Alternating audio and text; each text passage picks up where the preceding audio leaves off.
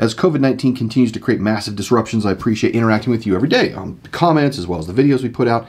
And to give you something to watch, I'm dropping 6 new videos today. The top 5 unique wallets along with the individual reviews of each of those wallets. So I hope you enjoy them.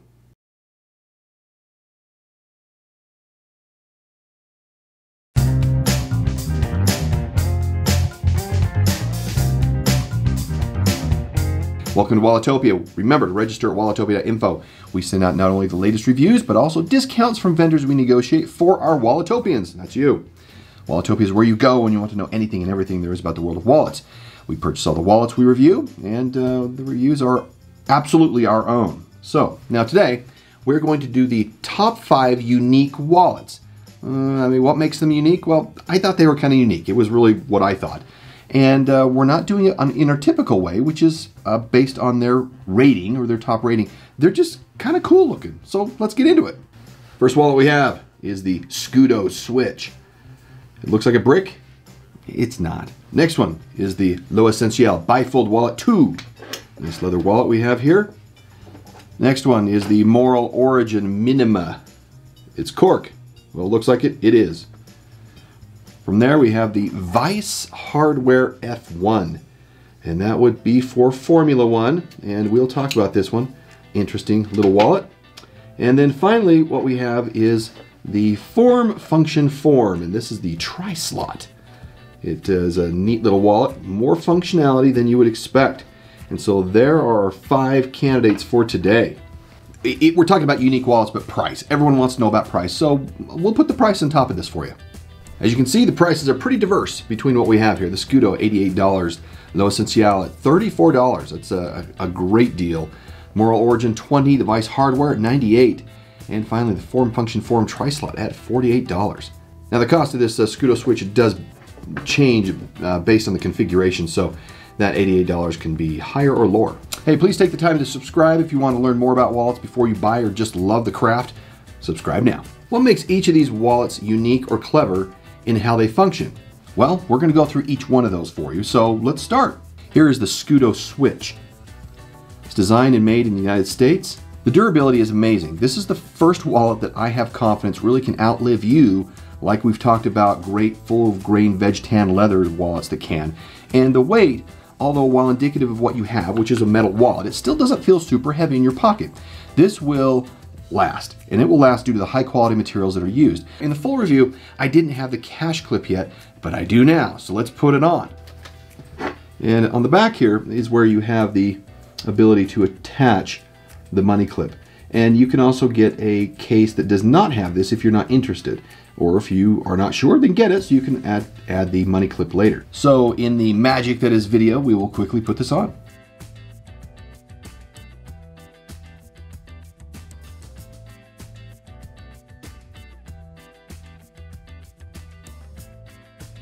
Now in the full review, we didn't have this to talk about, but we do now. So cash must be folded twice to either fit in the clip or in the interior. Putting it in the middle is a way to help actually reduce the noise. Oh, what noise do you say? Well, let me show you. All right, this is the 14 card version. It comes in a 10, 14, and 18. 18 card version. It's kind of cool. Open this up. Notice we have a V here, and it doesn't open up completely, which is nice. I have 12 cards here. We're going to put these in, and they just fit nicely. Clicks into place, and yeah, that's the noise we're talking about here. And so let me show you how the cash handles that. So we open this up, we grab a little bit of cash here, fold it, put it in here, and now, oh yeah, now we don't have that problem. The cash kind of cushions the cards on the interior here. But if you want to put cash on the exterior, because we now have this cash clip, then we can do that too by just putting that down like that, and here you go, ready to go. Nice looking cash clip. And yes, this is the Second Amendment. I live out west in the United States. I own guns, and that's how this works. Now, why is it called the Switch? Well, the Switch is because we have a plate, and this plate can actually be replaced and modified. And so I'm sure you're wondering if I have one of those. Well, guess what? I do. Right here. The periodic table. It's interesting. Anyway, let's show how this works.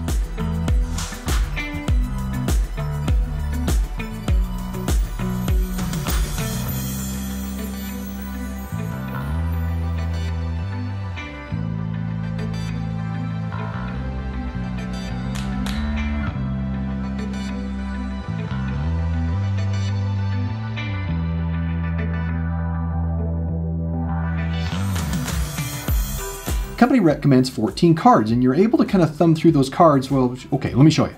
All right, so if I open this up here, put these cards in, and if you close it, you say, hey, I need to grab my cards. Open this up. You can thumb through your cards. You can just move through them very easily, effortlessly, because it actually kind of holds onto it at the bottom here and provides that backstop for you. So it's really kind of easy to use. You get in here, find the card you want, pull it out, put it back in, and away you go. So there you go. The Scudo Switch gets its name because you can switch out the plate. Nice, unique wallet. Now, let's move on to the next one. This is the Lo Esencial Bifold Wallet 2. Designed and made in Mexico, it's made from one piece of full-grain veg tan leather. Let's see what that looks like, that full piece here. This is it. One piece. It's really kind of a great design with this. And due to this one piece, it really reduces complexity, prevents deconstruction due to broken thread or edge sewing, tearing, those kinds of things that go on with this. And this will develop a great patina over time when it's used, and it fits in your pocket in a very slim and flat way. Now, the ability to secure and hold cash while in a wrap environment is quite nice. Let me show you. So to take this apart again, we undo the snap, we pull the clasp, and here we go. And if we grab some cash, we can easily pull this in here, lay it across, and you can just wrap this up, come back, reclasp it, and you're ready to go. And with that, you see, you don't have to undo the clasp to get to cash. You can just open it up, get into it here, pull out the cash you want. Makes it really convenient. Now, the company recommends 3 to 10 cards. Well, cards, how do you think they work in here? It is still a little different, so let me show you this one. On the back, we have the ability for a quick access card slot here. You can get a couple cards in here pretty easy. On the interior, if you want to put cards in, you can see that we have these slits here and these slots. And really, you'd think, oh, I'll just put my cards in like this. But you'd kind of be wrong, because I kind of figured that out in the full review. You're going to want to take a look at that. This is the way you actually do it. They suggest and demonstrate that it comes from behind, it goes in the first slot, and then it secures itself in the bottom that way. Same thing on the other side. And it can hold more than one card, obviously. That's just the way it shows. And aesthetically, this really looks nice too. It's really not hard to get in, find the card you want, and pull it out. And it holds it in a very secure way, so it's not moving around. And the reason that works is, let's say, oh, I do want to get to my cash. You undo the clasp, pull this back. Notice how it keeps the cards in check. Well, if this is on the front, where it's just like this, and you're coming to pull cards out, well, you can see that just doesn't work all that well.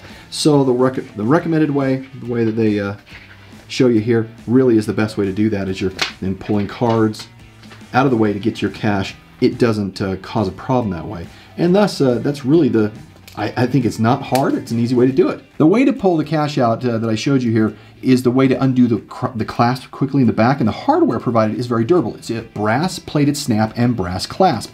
And if you happen to lose this brass clasp on the back here because it's just screwed in, they provide you with another one to replace it with, which is a nice touch on their part. Now, let's move on to the next wallet. This is the Moral Origin Minima. Neat little wallet here. Made in the United Kingdom, we immediately can tell that this one is unique because it's made of cork. And cork is a renewable product, as we know. Now, we're seeing more and more products, including wallets, being designed and made out of cork. But the design of this particular DIY, that's right, do-it-yourself wallet, is also the reason why I felt it qualifies as a unique wallet. Similar to DIY wrap leathers like, well, this one right here. See this? This is a wrap wallet that when you put it together a certain way, it all comes together. I'm not going to do that with this one. You end up with a wallet like this. So let's take this apart. It's all held together by this one brass clasp here. And we take this off. Well, actually, it's easier to just take this off the top. There we go. Undo that. And this is in the far back. So if we unwrap this and we allow the clasp from the rear to come out, we can see how this unfolds. And there is our wallet. Now, you can get it just like this and put it together yourself, which is so easy. Why would you ever buy this put together? Or you can get it put together. All right, honestly, I did buy it put together. I didn't know at the time. And by putting it together yourself, it's a matter of slipping the clasp here in the back, like this, putting this there, wrapping this around, connecting here, and connecting here. And then you put the clasp back on, the screw, And you're back to done again. And ready to go. Another clever piece to this, and there's cleverness in all these wallets we're looking at today, is that you can actually increase the capacity of this wallet just through a little design thing they did here. Let me show you. So if we come back to this clasp, we undo this here, and let me undo it so you can see what's going on, but all you need to do is loosen it to make it happen. Right here, we can see that we have this slot right here, and this moves back and forth against the rear screw. And if you want this to be tighter, you move it here. If you want it to be more open and create greater capacity, you move it over here. At which point then you put this back in place and you put the clasp back on tight and it holds it there. But if you want to adjust it, it's a matter of just loosening this and moving this back and forth. So with this increased, then you can see we have more material here which allows this to expand more, which means you can put more cards, cash, and coins. Yeah, I said coins. Coins fit in here too. We'll show you that. So we'll put a card here in the back. Well, let's put 2 cards here in the back. Why not? Quick thumb push here, easy to gain access to. If we open this up, we can actually put a few more cards in here. Let's put 4 more. And you can also put cash. So we'll put 2 pieces of slips of cash in here. And we can even put some coins. So let's put a couple coins in here and say we're good. And because of the fold right here, it helps keep the coins in, and there you go. This can hold up to 3 to 8 cards. Now they've launched their products via Kickstarter, and they've had very good success, which is great to see for what they're designing. Moral Origin started first as an experiment by John, the creator, who is also an astrophysicist graduate, to conduct business ethically through conscious decisions in how they approach production, packaging, and the materials they use. And it is a wonderful design, and it's very sustainable. Love this wallet, so that's our next one. Now, the next wallet. This is the Vice Hardware F1, and that stands for Formula One. So what's not to like about this carbon fiber panel here? It has an interesting design to where you can see, based on tension created by these unique elastic bands here, not the way we typically see elastic used, but this is a great way, against these hinge points. It opens up this top and cards fit in here. It's really nice. It's not very sharp, fits in the palm of your hand. It is easy to extract cards in and out of this. And so let me show you how that happens with the card extraction. Let's say you've got a number of cards here and you want to put them in. Well, you can do this a number of ways. The easiest way is to use this to put your middle finger in, and then you use your thumb on the bottom on the other side to push this up against the tension. Allows you to slip your cards in here very easily, and then that tension actually via the elastic holds this down. Cards don't come out. And if you want to get a card out, you just do the same way, reduce the tension, be able to gain access to it. It's made in the United States. This design has several layered components to it. So let me show you that. On the back, where we have the cash clip here, and it's maintained itself by a magnet, we have this plate. It screws into this front plate here underneath yet this secondary plate right here. And then on the back again, we have this band or this bar here, which holds the plate in this cash clip in place, and is what secures these elastic pieces here in the bottom.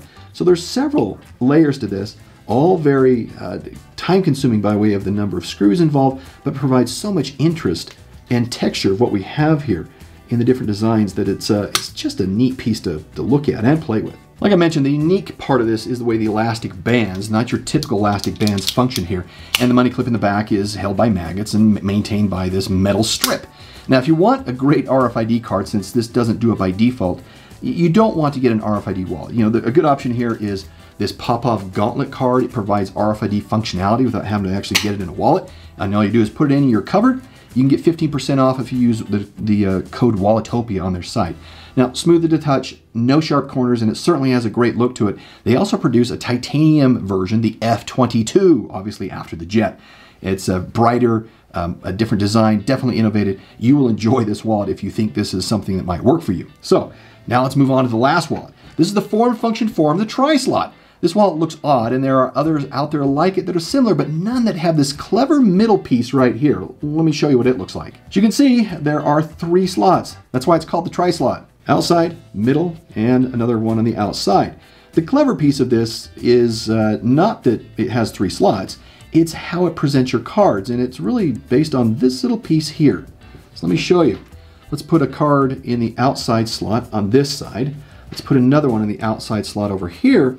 And let's put one in the middle slot right here, and you'll see exactly what I'm talking about here. Watch this. Oh wait, it doesn't go down all the way. That's the beauty of this. This provides a bump point here. It leverages this up, is what it does. And so you don't have to work to get to this middle card. All you have to do is just grab it and pull it out. You're not having to remove the front or back cards to dig out to get to this middle one. It's really quite clever. And if we look at this without cards in it, I love the combination of the flesh side leather that's exposed as well as the finished leather. It provides good texture and good detail to this. Designed and made in the United States, this is laser cut from a single piece of Horween horse front Mustang leather. That kind of leather gives you very thin, strong, low stretch, and very durable leather. And for an ultra low profile front pocket fit, this is perfect. It's hand stitched, burnished edge over here. It's really nice. Comes in various colors and can be monogrammed. I love the smell of this. I always love the smell of good leather. And the visual combination I mentioned here is so nice to look at. The company recommends up to 6 cards, which totally makes sense. And they make uniquely designed and expertly crafted products. Now, that is the 5. Let's go over some of the technical pieces of this really quick. All right, for size, you can see the sizes as they're listed here. Pretty obvious, and some that are smaller, some that are larger. Now let's show you the weight. Oh, the weight on these things, vastly different. You can see here that the Scudo, 129 grams, that is huge, whereas the Moral Origin Minima, 13 grams. I mean, there's really some significant differences here. And that wraps up our look at the top 5 unique wallets. I can't wait to find more interesting wallets. These are some, I know there's more, so if you come across or you know of some, put them in the comments below, let us know. And make sure you look at the full reviews of each of these wallets. They're in the description, and you've probably saw the cards as we were going through this. Make sure you go through all of those and get a full view of what we just went over today. And if you want to see the rankings of all the wallets we've reviewed, click on the link up here or go to walletopia info/rankings. And remember, tell us about a wallet you want us to review. Put it in the comments. We'll see you in the next review. Bye.